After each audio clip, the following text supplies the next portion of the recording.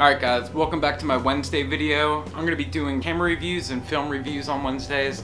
So today's review is going to be on two films. It's going to be on Lomography's 400 and then their 800 speed film. So a couple weeks ago, I was at Barnes & Noble Christmas shopping and they had on display a bunch of boxes of the 400 color negative film. I had shot this before. I kind of enjoyed it, you know. It was a little too heavy in the cyans, but for $13 I got 3 rolls and I was pretty pumped up about that. As soon as I got home, I hopped on Amazon and I ended up purchasing the 800 speed film as well, just because I was looking at pictures on Flickr and I was really impressed with the tones. I mean, the 800's kind of yellow and black and pale rather than the 100 super red, and then there's that other 400 that's purple, which, you know, neither of those really fit my style. So I thought, you know, the 400 and the 800 would complement each other pretty well. I'm really trying to look for muted, dark undertones to these pictures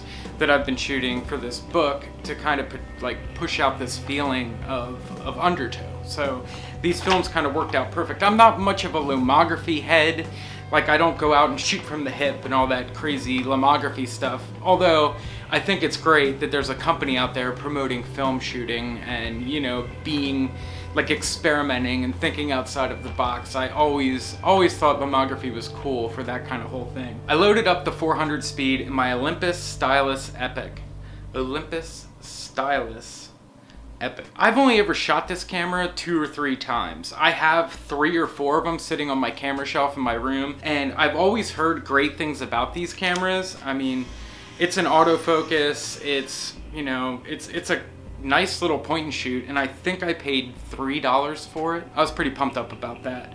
But I loaded the 400 in the Olympus, and let's take a look at those pictures right now.